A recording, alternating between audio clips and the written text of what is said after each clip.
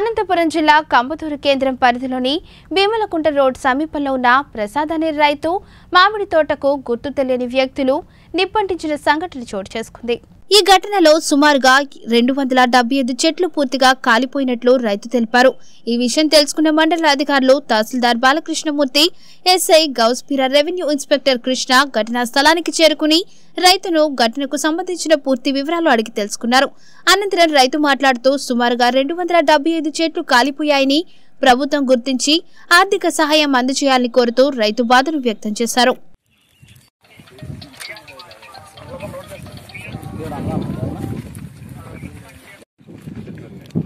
మధ్యాహ్నం జరిగిందా? ఇది సారకాలు తిరిగిన మధ్యాహ్నం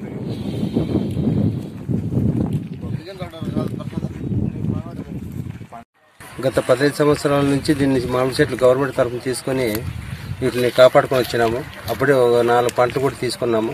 ఎవరు గుర్తు తెలియని మనుషులు వచ్చి వీటిని చెట్లన్నీ కాల్చేసి మాకు దాదాపు ఒక 4 లక్షల వరకు నష్టం చేసినారు. అది ఎవరో ఇంకా తెలియదు మాకు. కాబట్టి 275 చెట్లు ఉండే మేము కాపాడుకొచ్చినాము.